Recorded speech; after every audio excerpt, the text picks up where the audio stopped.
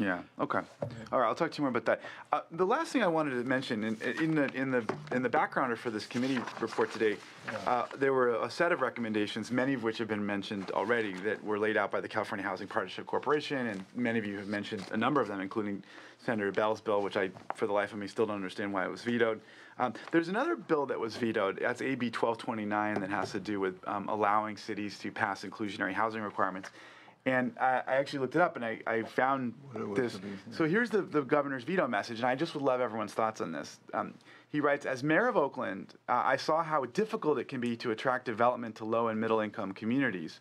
Requiring developers to include below market units in their projects can exacerbate these challenges, even while not meaningfully increasing the amount of affordable housing in a given community. I love your thoughts. You're all experts on this issue. This has been kind of the interesting critique of inclusionary housing. I'd love to hear your thoughts on it. So, I think inclusionary zoning, there's not a one-size-fits-all of what an inclusionary zoning ordinance looks like for an individual community. And I think that is where you get into a lot of challenges. So I think the governor, former mayor of Oakland, is correct in some regards, depending on how you craft that inclusionary ordinance for Oakland in a way that doesn't add so much cost to the private development that is marginally, perhaps in Oakland at that time when he was speaking, might have been marginally able to happen on an economic basis, right? So it's how you craft an inclusionary ordinance that doesn't lay so much costs on it that it kills the goose that lays the golden egg. And I think many communities have found that right balance between incentives of density bonuses and other kinds of incentives for the developers, so that at the same time you are, getting the inclusionary units. To your transit corridor question, as an example, I think it's really important that when you're having new population growth and you're having new development in certain areas that are under a lot of pressure, that at the same time you are thinking about both preserving the existing affordable housing in the area and stabilizing those neighborhoods with additional affordable units. But it's got to be done in a way that doesn't kill the new the economics of new housing. Can I just comment on that? Because I think I agree with Carol, and I think the places where it works most effectively are places where there's a lot of very high values. So in places like Fremont, other jurisdictions, we've done a lot of work with those cities on ordinances that allow for a lot of flexibility in how you meet the ordinance. So, for example, a developer could dedicate a piece of land to a nonprofit like Eden, and that helps them meet their requirement without having to write a big check on a per-unit basis, or without having to sell 3 houses to some 3 families that win a lottery and essentially give 3 families $1 million subsidy each in some cases. And so I think where the best ordinances work, they allow for flexibility. They recognize that there's some room there to negotiate. And what 1229 did is it didn't say that every city should have an ordinance. It basically said that if you have an ordinance, you can, if you want to, have it apply to rental housing.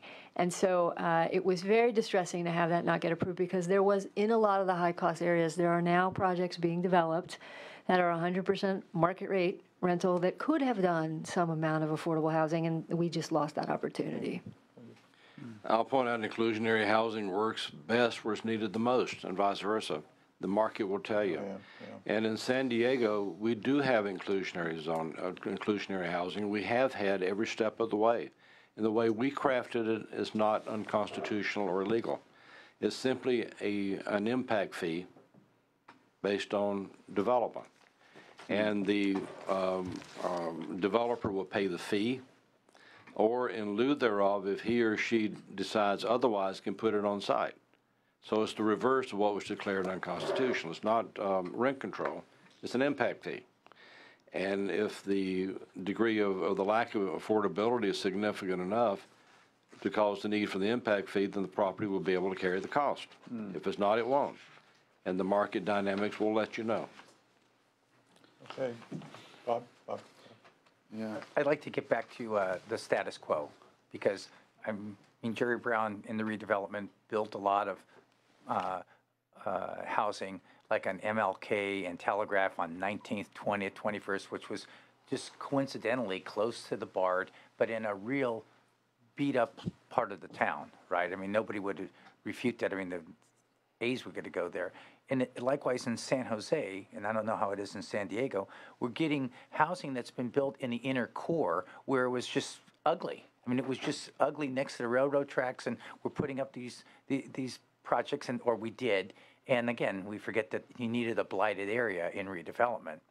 What I see now, and congratulations for the Berkeley City Council for finally approving a project, because there's a big line of projects that they said no to before they got to the CEQA challenge. They know how to say no on their own.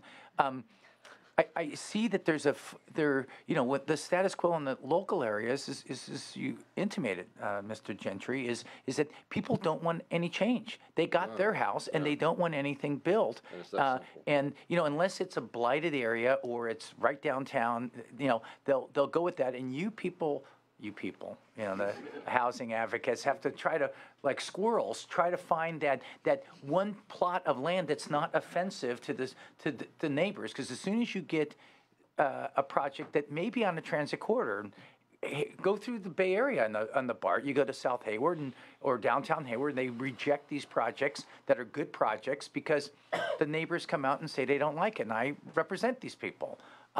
So that's a local control problem.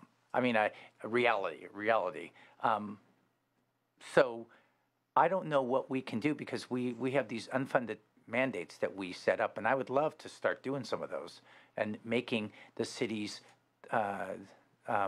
perform. I had my little rant about the second units, but that's I can identify it, that I think it's wrong. But I think that the city councils, the people who get elected, the people who get involved in local areas in these things really, they'll talk out one side of their mouth and say, yeah, you affordable housing people, we love it. But then when it comes down to voting on these things, they just want to maintain the status quo.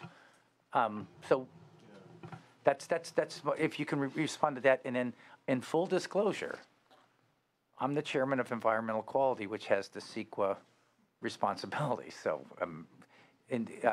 listening to what you're saying, I have a question after I get your response. So just a quick response on what can you do about, the local governments not approving housing. I think it goes back, both Linda and I mentioned it.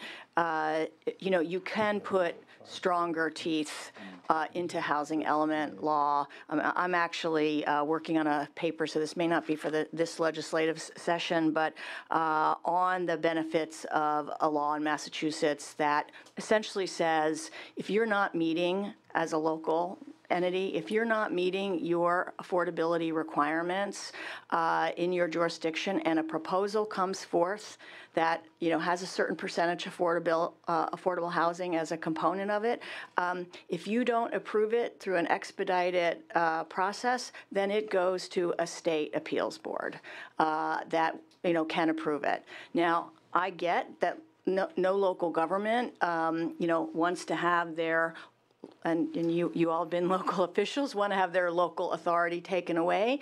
But at some point, again, we have to change the rules if we're going to change the outcomes. Yeah, I just want to add to that, because I think if you looked at CEQA law in its current form, it has an exemption for infill housing and an exemption for affordable housing, and very few jurisdictions actually use those exemptions because they're afraid they're going to get sued. So I think if you narrowly looked at CEQA and those two exemptions and came up with some very specific cases where that exemption was a little more ironclad, it would probably help those of us trying to use those. And, in fairness to a lot of the cities, the staff really wants to get stuff done, and a lot of times the councils want to vote yes. In Palo Alto, the council did vote yes, and the citizens took them to the ballot to undo an affordable housing project. And so, that's the other place. Berkeley actually is famous for that as well, is, if somebody gets an affordable housing project approved, at the council level, being able to sue to stop it seems, inconsistent with the goals of the state, and that somehow you should close that loophole.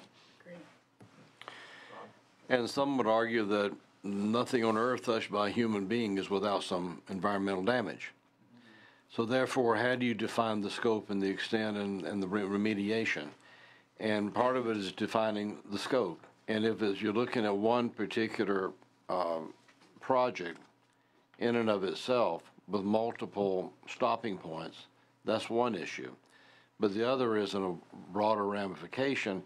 If you stop that project because of issues there, but you cause development to occur going further out, so that's a greater overall environmental damage done just through greater automobile traffic that's occurring, that to me would obviate what CEQA was designed to be in the first place. I mean, I know you are familiar with this, that it's usually, the CEQA is the process that one has to go through. It's the other laws that people pick and hide under. I guess my question is that do you think that we can tailor language that is specific under the umbrella of SB 375 that can allow, I guess by right, the construction of the housing, and that you can go, I mean, I think you were suggested that Professor Galante, that it would be the measurement of mitigation, that you don't stop the project, you keep whether it's a lawsuit or it's a appeal to some newly discovered or newly created, but that the right to build continues if it meets X, Y, and Z, or whatever the criteria is, so that it's a measurement of what your mitigation is going to be versus stop the project. I can't believe I said that publicly, but that's my question. Yeah, I think you've got it. I mean, this whole issue of, CEQA was looking at an individual project in its individual site, and you're looking at the impact of the cars from that project on the streets around it. You're not looking at, the alternative of if that project doesn't get built there, it's going to get built way out there, and that's going to cause worse environmental damage. So if you came up with language, or we help someone come up with language that basically says, if you're within a certain area that is the place where the state wants to drive new residential development, and maybe not just residential development, but if this is where you want to drive growth and you meet certain criteria, like CEQA doesn't apply. Okay, thanks. Thank you. Thank you very much. We'll appreciate that, and we'll go on our final panel and then take public comment. So appreciate all of you coming. Next one is Financing Solutions, Innovative Land Use. We'd like to have our next panelists, Matt Reagan, Kevin Zwick, Marianne Gallardo, Nick Calavita from San Diego State. Okay, why don't you, I think we got, do we have enough chairs? Yeah, we do. We're okay. So welcome. Good to see you. Okay, Matt. Need a hitter here? Matt Reagan is first from the Bay Area Council. Welcome. And